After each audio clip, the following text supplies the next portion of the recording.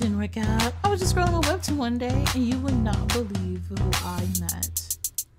Tall, large, Prince Kyro. The boy that I would literally sit here and throw a shoe at because I don't know why he looks this good and why he acts this way. Girl, why you do this to me, dude?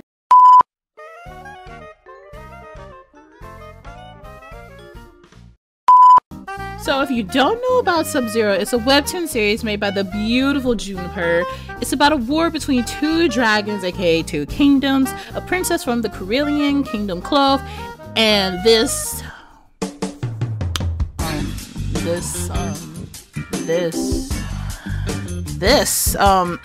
hello? The Crimson Prince Kyro. And y'all, I'm gonna be honest here, your girl just can't, like, hello? Just look at what we have to deal with. I haven't been attacked like this since Ryuzaki and Katsu and he who shall not be named and my dear cold-blooded king. And Jesus, oh Jesus! I promise I don't have a type. I promise I don't have a type. It's just like, I don't know what to say about this boy. There's a lot of words I could say. There's a lot of things I could say.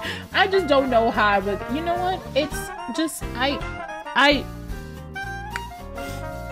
if you know, then you know. It is what it is. It is what it is. In the words of my great friend Estelle, electric chair. Electric chair. Electric chair. These hands are ready to eat for everybody. He can catch them too. Anyway, guys, thank you so much for watching this video. Like, favorite, comment, subscribe. Do what you gotta do, and your girl will see you later. Bye.